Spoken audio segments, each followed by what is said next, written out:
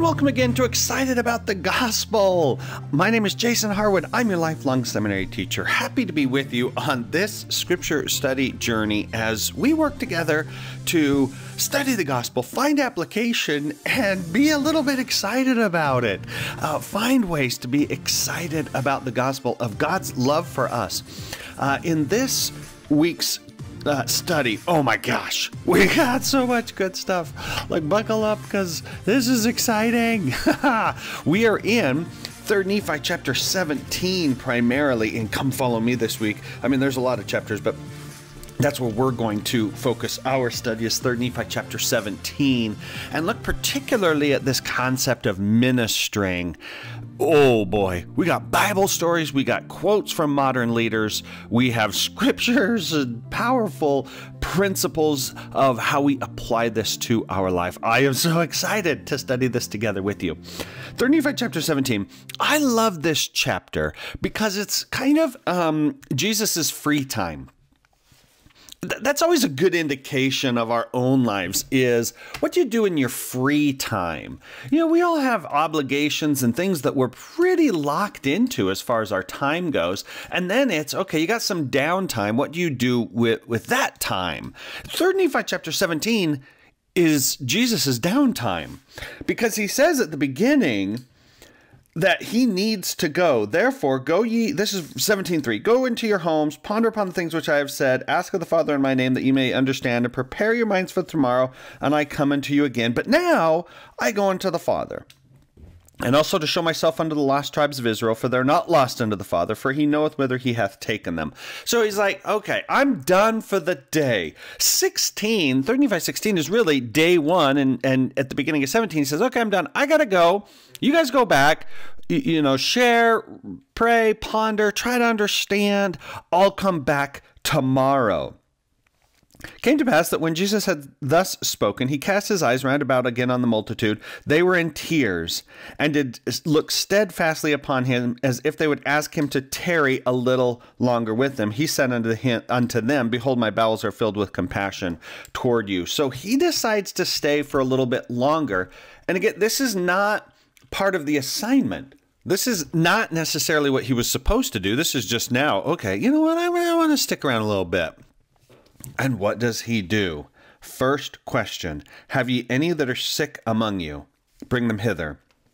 Any that are lame or blind or halt or maimed or leprous or that are withered or that are deaf or that are afflicted in any manner, bring them hither. I will heal them, for I have compassion upon you. My bowels are filled with mercy. And he goes through the multitude.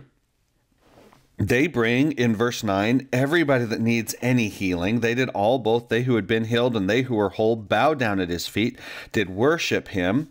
Then they bring forth the little children. They set all the kids by Jesus. Then Jesus kneels down and prays with them. Father, I'm troubled because of the wickedness of the people of the house of Israel. And he's praying with the children, and then this happens. No tongue can speak, neither can there be written by man, neither can the hearts of men conceive so great and marvelous things as we both saw and heard. As he's praying, and then he again continues to pray. He weeps in verse 21. And you have this experience with Jesus and the children and the angels, and you can't write down the things that happen. You can't even comprehend the things which he's saying.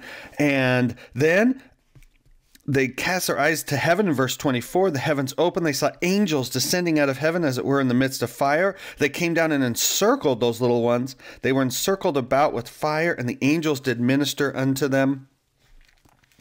And then that's when Jesus kind of wraps up this part of his experience. And then we go into chapter 18 where he institutes the sacrament. But this is important to me because, and then I should wrap up at the end of 18, he ascends into heaven. And that's when his day ends. Free time also included the sacrament. We're not going to look as much at that, but important to read that and study through that chapter. But 17, my gosh.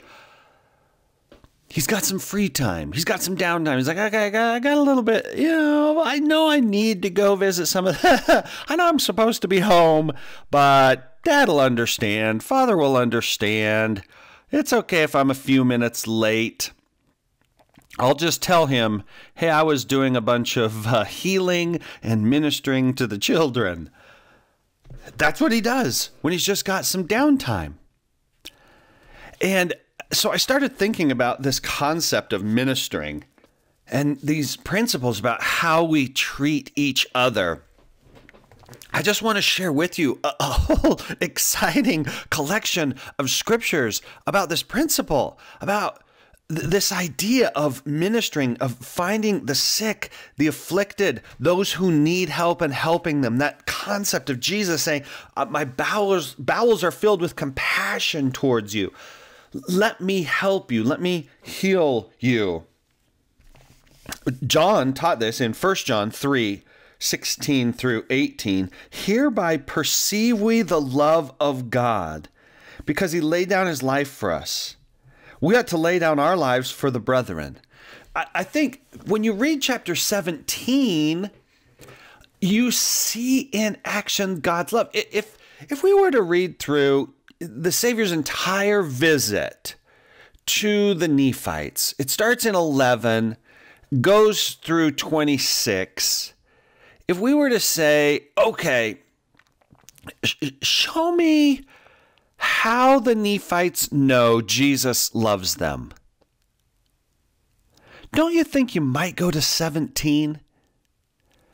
I think my first thought would be 17. I think my first thought would be the healing that he did. Hereby perceive we the love of God, because he laid down his life. It's what God does that shows his love. Then 17, this is still 1 John 3.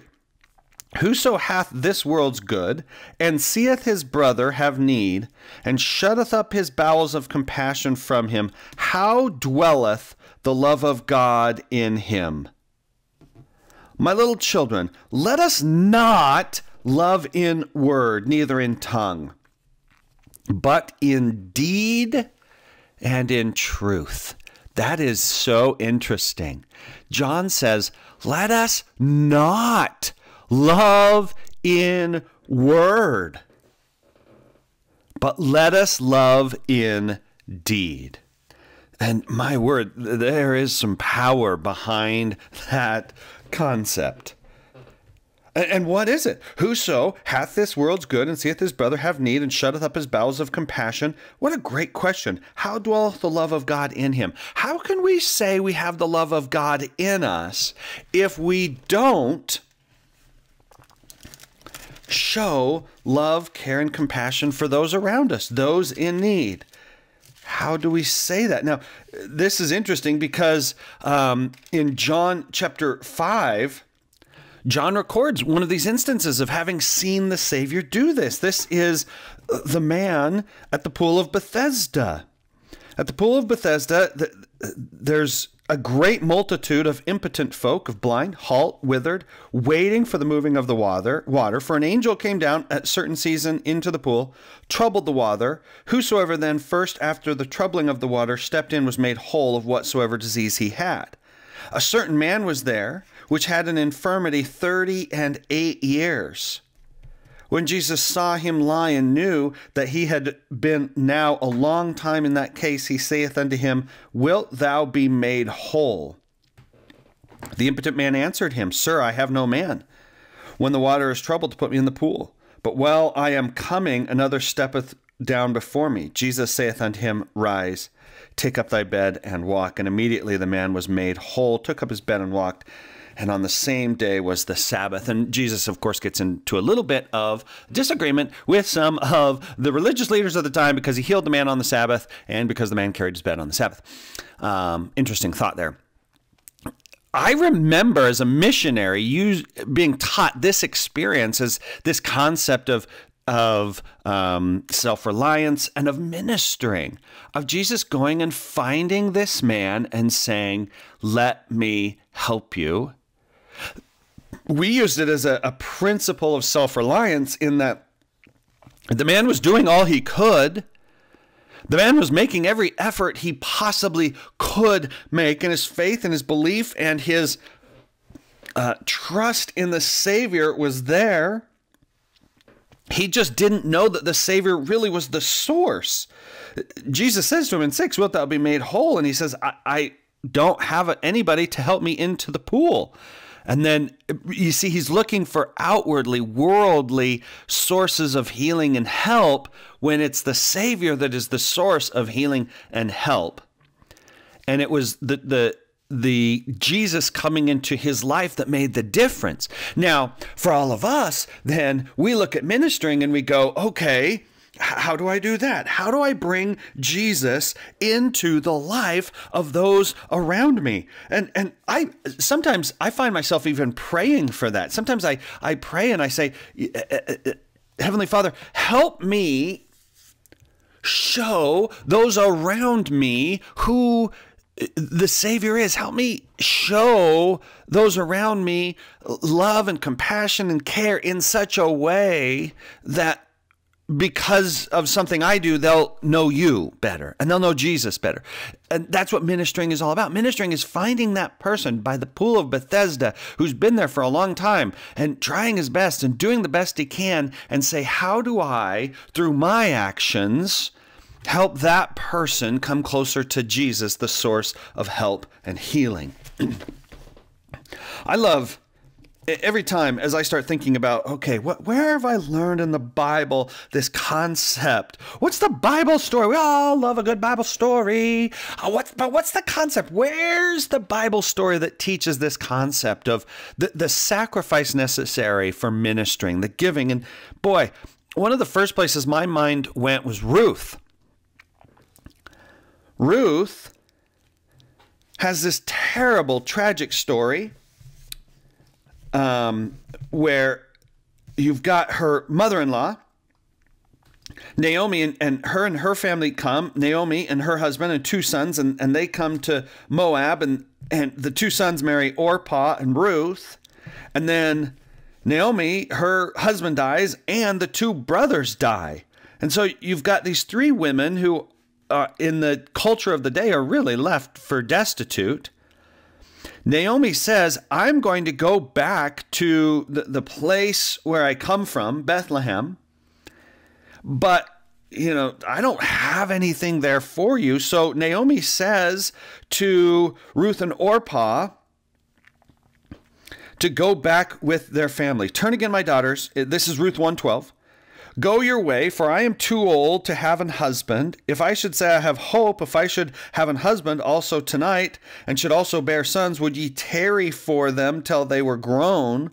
Would ye stay for them having husbands? Nay, my daughters, for it grieveth me much for your sakes, that the hand of the Lord is gone out against me. And then they cry, and it says, Orpah kissed her mother-in-law, meaning she's going to leave. Naomi's telling them, girls, you got to go. I don't have anything for you. I cannot help you. But Ruth clave unto her. And she said, behold, thy sister-in-law is gone back unto her people, unto her gods. Return thou after thy sister-in-law. That's Naomi to Ruth. Listen, it's very nice of you, Ruth. Thank you. I don't need any help. You can go now. And Ruth said, entreat me not to leave thee, or to return from following after thee. For whither thou goest I will go, and where thou lodgest I will lodge. Thy people shall be my people, and thy God my God. Where thou diest will I die, and there will I be buried. The Lord do so to me, and more also, if aught but death part thee and me. And when she saw that she was steadfastly minded to go with her, then she left speaking unto her. Those are some of my favorite all-time verses about ministering. That line, steadfastly. How many options did she have to leave? Naomi kept telling her, I'm fine, go, I'm fine, go, I'm fine. I don't have anything for you. You got to go. And Ruth wouldn't do it. She was steadfastly minded to serve and to be a positive influence. My gosh, another one that I think of quite often. Look at this one, Mosiah chapter 18. This is so good.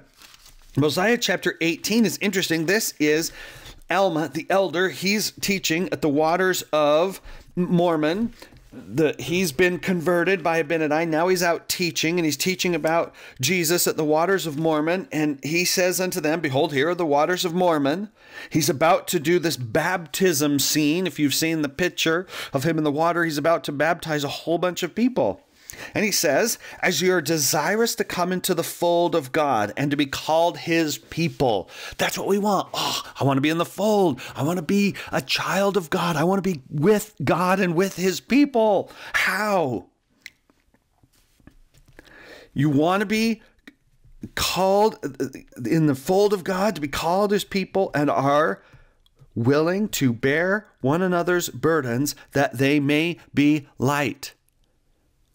The first indication that Alma gives of their willingness to be called God's people, to be in his fold, to stand at the right hand of God. He's going to say at the end of verse 9 here that you may be numbered with those of the first resurrection and have eternal life. The first part of that covenant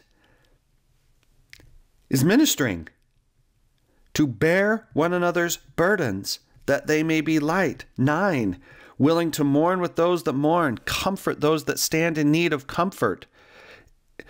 Then we get to stand as a witness of God in all times and in all things and in all places, that ye may be, even until death. Where we start is how we treat others. That's where we start. The beginning of it is how we treat others. That took me to Luke chapter 3. Luke, how cool this is. I was literally about to say, Luke chapter 3, look how cool this is. And then all of a sudden I was like, I just said Luke. Look how cool this is. Look how exciting this is in Luke chapter 3. Luke chapter 3. Now this is John the Baptist teaching. And he tells them, do not say within yourselves, we have Abraham to our father, for I say unto you that God is able of these stones to raise up children unto Abraham. See, the people of the time were a bit concerned. Well, they felt very confident in themselves because of their heritage, because of their ancestry. They were God's chosen people. They had covenant all the way back to Abraham that God was going to bless and save them and protect them, and they were God's chosen people. And he's saying, no. God can raise up of these stones children unto Abraham, and then he gives them a bit of a warning. Now also the axe is laid unto the root of the trees. Every tree, therefore, which bringeth not forth good fruit is hewn down and cast into the fire. It's not your heritage. It's not your ancestry. It's not those things that are going to save you. And in fact, destruction is coming. The people must have been touched by the Spirit because they ask him, what shall we do then? This is John the Baptist. And you're thinking, he's going to say, just like we see later in Acts chapter 2, a similar question is asked later in Acts chapter 2. Men and brethren, what shall we do? Peter answers and says, repent and be baptized, every one of you, in the name of Jesus Christ, for remission of sins, receive the gift of the Holy Ghost. That's not what John the Baptist says. Weird, strange. It's kind of funny. It's kind of strange. He answered and saith unto them, he that hath 2 coats, let him impart to him that hath none. And he that hath meat, let him do likewise. Isn't that strange? John the Baptist is saying, listen, you're not going to be saved because of your heritage. There's destruction coming. And they say, well, what do we need to do? And he says, well, if you got 2 coats, give one of them away. And if you've got some food, share it. And the publicans, they come to be baptized and say, Master, what shall we do? And he saith unto them, exact no more than that which is appointed unto you. And the soldiers likewise demanded of him, saying, what shall we do? And he saith unto them, do violence to no man, neither accuse any falsely. Be content with your wages. Every single instance, it was, how do you treat others? He wasn't even getting to baptism yet. He was, and it even says, they come to him to be baptized. And they say, what shall we do? And he says, just treat others good. Fascinating insights into what mattered to John the Baptist. I love this one. This is great. Deuteronomy. This goes all the way back. This isn't new stuff. This isn't like new gospel stuff. Look at Deuteronomy. This is old time stuff. Now, in the Old Testament, there was this interesting thing. Every 7 years, they had a Jubilee year, and every 7th year, debts were forgiven. There was all this great stuff that happened, but if somebody owed you things, every 7th year, all those debts were forgiven. Kind of an interesting idea. Listen to how the prophet, speaking the words of God, talks to the people. It's like God knows human nature. He says, "Beware that there be not a thought in thy wicked heart, saying, the 7th year, the year of release, is at hand." So it's like, it's been 6.5 years since we've had a Jubilee year, and debts are forgiven. And now we're only a few months away from another one.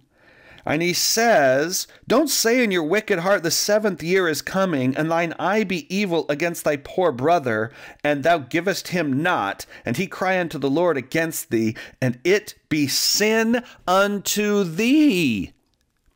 How crazy is that? A guy comes to you. The guy knows it's been 6 years and 6 months. The guy knows that we're just a couple of months away from Jubilee year, and he comes and he asks for stuff, and maybe in his mind, he knows, I'm going to ask for stuff now, because if you give me stuff in a couple of months, I don't got to give it back, because it's Jubilee year, and it's all going to be forgiven. And Jesus, God is saying to the children of Israel, don't say, I'm not going to give him anything in a couple of months. I'm going to have to forgive him, and he's just coming to me because,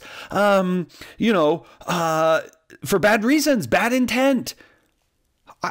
Sometimes I see this in our own society now, of people saying, I'm not going to give. What are they going to do with that money? I'm not going to give. They're going to go spend that on alcohol or booze. I'm not going to give. They should take better care of themselves, or why don't they do this? Or I'm not going to give. Why don't they do, what if I get ripped off? What if I give the money and I get ripped off? Jesus is literally telling the people then, don't say that in your wicked heart. Because if you do, and you don't give, it be sin unto thee. Thou shalt surely give him, and thine heart shall not be grieved when thou givest unto him, because that for this thing the Lord thy God shall bless thee in all thy works, and in all that thou puttest thine hand unto. For the poor shall never cease out of the land. Therefore I command thee, saying, thou shalt open thine hand wide unto thy brother, to thy poor, and to thy needy in thy land. Open your hand wide. It doesn't matter. If you give it to him and a couple of months later you have to forgive it of him, and he kind of got away with it, it doesn't matter. It doesn't matter. Because the Lord thy God shall bless thee in all thy works. Thine heart shall not be grieved when thou givest unto him. You see, we minister not because of what it will do for the other person. That's important. I mean, obviously, the other people have need. We minister because of what we need. My heart needs to minister, because my heart has some issues. And I need the ministering.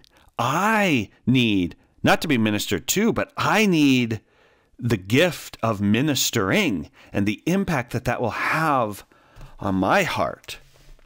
I need that in my life. And I think it's impossible for us to talk about this principle without at least touching very briefly here on Matthew chapter 25, verse 40. Inasmuch as you have done unto the least of these, my brethren, you've done it unto me. In previous podcast episodes, I've gone deep into this, but the sheep and the goats, he's separating the sheep and the goats, and the sheep are on the right hand, and they're going to go into the kingdom of heaven. How did they get on the right hand? They even ask him, how did we get here? I was an hungered, you gave me meat. I was thirsty, you gave me drink. I was a stranger, and you took me in. Naked, and you clothed me. I was sick, and you visited me. I was in prison, and you came unto thee. And they're going to say, when saw we thee an hungered, and fed thee, or thirsty, and gave thee drink? And as much as you have done it unto the least of these brethren, you've done it unto me. It's how we treat other people. Two quotes from modern leaders. Marvin J. Ashton, member of the Quorum of the 12 Apostles, in a conference talk in April in the Wayback Machine. We went all the way back to 1992. It's sad because for somebody like me, 1992 doesn't seem that long ago, but it turns out it was a long time ago. But 1992, the tongue can be a sharp sword. He says, here's Elder Ashton. It seems interesting that the first principles the Lord Jesus Christ chose to teach his newly called apostles were those that center around the way we treat each other. And then what did he emphasize during the brief period he spent with the Nephites on this continent? Basically the same message. Could this be because the way we treat each other is the foundation of the gospel of Jesus Christ? Whew. That's a question for you to ponder today. Could this be because the way we treat each other is the foundation of the gospel of Jesus Christ? Would you consider this idea for a moment? That the way we treat the members of our families, our friends, and those with whom we work each day is as important as are some of the more noticeable gospel principles we sometimes emphasize? Think about that one. What are some of the more noticeable gospel principles that we sometimes emphasize? Prayer, scriptures, going to church, going to the temple, word of wisdom, tithing. But more noticeable, is it that the way that we treat others is as important? Elder Ashton then ends up his quote, "May I emphasize the principle that when we truly become converted to Jesus Christ, committed to him, an interesting thing happens. Our attention turns to the welfare of our fellow men." Now, that's a lot of words and very powerful, very thought-provoking. But luckily in 2023, we have a single sentence from our prophet, President Russell M. Nelson, in a talk called Peacemakers Needed, that answers every question Marvin J. Ashton asked there. He's a little softer. Would you consider this idea for a moment? Is it because...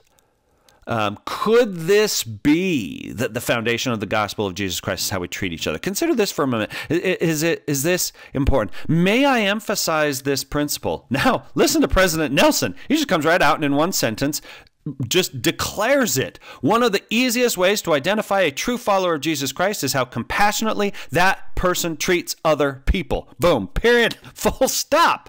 Full send. The kids say these days. That's it. That's it right there. When we think of 3 Nephi chapter 17 and we say, how did Jesus show love? That's what John said in 1 John 3. Here's how we know Jesus loved us, because he died for us. Let us not love in word, but let us love in deed. How do we show we are a true follower of Jesus Christ? The easiest way to identify a true follower of Jesus Christ is how that person treats other people.